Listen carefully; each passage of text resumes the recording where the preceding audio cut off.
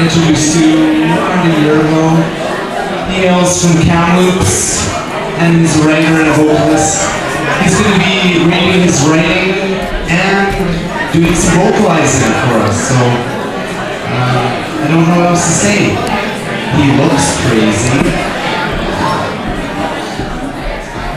Alright, Nick Nihil. Thank you very much. So I'm Nick Nihil, and I will be reading you page 36, No Real Cause for Alarm.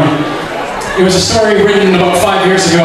It's essentially a result of culture shock from moving to a small town to a large town. And I was shocked and disgusted at the way that people are so disconnected from each other here, particularly in the business district, the upper class, namely. So this is my response, a very nihilistic tale from my journeys in Vancouver. So allow me to begin. I woke up feeling like $1 million. I had a delightful breakfast. I put on my best suit and left the house in ecstasy, knowing that today I would be making more money. I walked out to the lobby of my high-rise. I did not greet the lobby attendant. I walked down the sidewalk towards the business district, where I will go to make more money. More money. I ignored everybody in my path, and they politely did likewise. I love it when everybody just keeps to their own affairs. Personal contact can be rather unpleasant. On my travels, I eventually come to a crowded intersection. People were passing in waves, rolling in all directions, cars crisscrossed between the gaps of moving flesh. To my left was a young man in a suit, rather like mine. To my right was an attractive young woman with blonde hair and an athletic build. From behind I heard the steady clattering of metal and a trail of cuss words that I recognized instantly. It was a crazy homeless man struggling with a shopping cart, swearing at the world, blaming everyone else for his problems. Fuck! Shit! I hope you all die, you fucks! Piss! He sneered. Everyone around me became somewhat uneasy. We all did our best to pretend he didn't exist. But just like a washed pot never boils, an unwatched infection never heals. He continued to torment us. As if he were completely oblivious to the presence of the crowd, the crazy homeless man had the nerve to bulldoze his way through. Out of my way, you assholes! Screamed the man. People let out little yips as they jumped out of the way. Although the light was red, the cart-pushing vagrant kept on through, stepping off the sidewalk and into traffic.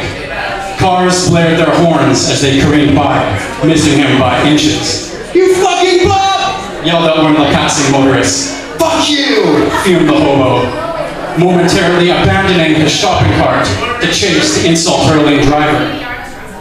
That moment of neglect was enough, as the cart had begun to creep its way downhill, picking up momentum after a few meters.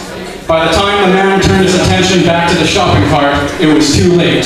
He scrambled down the street after it. The light turned green, and we all started to cross the street. Curious to see how the situation was going to develop, I quickened my pace a bit. So did some of the others. The homeless man was running furiously after his cart. He was only about a meter away from it when it went over the next curb and into traffic again. Without even looking, the man plunged headlong after it, directly into the path of a red minivan. Even from as far back as I was, people could still hear the sound of crushing bone. Brakes squealed as the man's lifeless body flopped from the hood of the vehicle to the pavement on the street as he barrel rolled across the ground until all inertia had left him. We all ran to the scene, congregating on the corner of the intersection. The man's driver's side door opened up, and out stepped a middle-aged woman with glasses and a flowered blouse. My God, she whispered, her lips quivering. What have I done? At this time, all traffic had come to a halt. Everyone's eyes were on the road. It seemed like nobody knew what to do about the broken heap of skin splattered on the street. I'm a doctor, shouted a woman in a black raincoat. She ran across the street and knelt beside the fallen man. Oh, she said in surprise. The crowd looked at her with anticipation. It's a bum, she cried. It's just a bum. A bum? Sputtered the woman in the flowery blouse. She dried her eyes with a handkerchief. A fucking bum, said a stocky man in a red sweater. He shook his head. It's just a bum! Joyfully proclaimed the child, informing everyone around of the good news. Everyone's face visibly brightened when the words reached them. A group of Japanese tourists all started cheering and taking pictures of the splatter marks on the asphalt. The cars started moving again, and people went back about their business. I closed my eyes and let out a puff of air, glad to know that the tense situation was, after all, no real cause for alarm.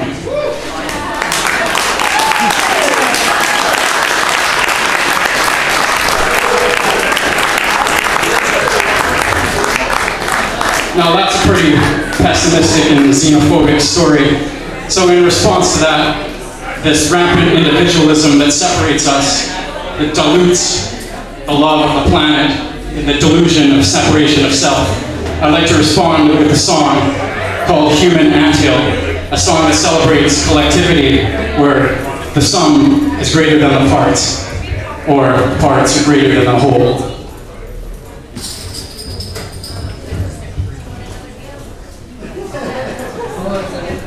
Please stand by.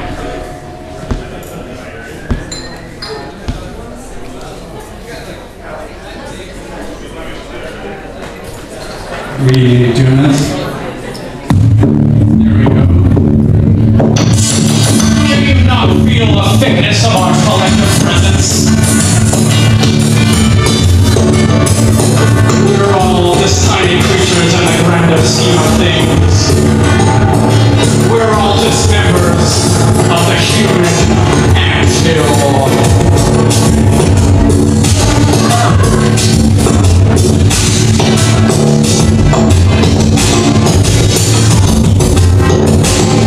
This is the way the ants moves. This is the way humans move. The ants works to feed the queen, but the human feeds on the machine.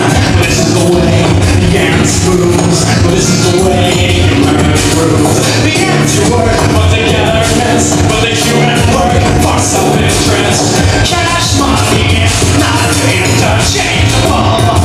For soul and currency,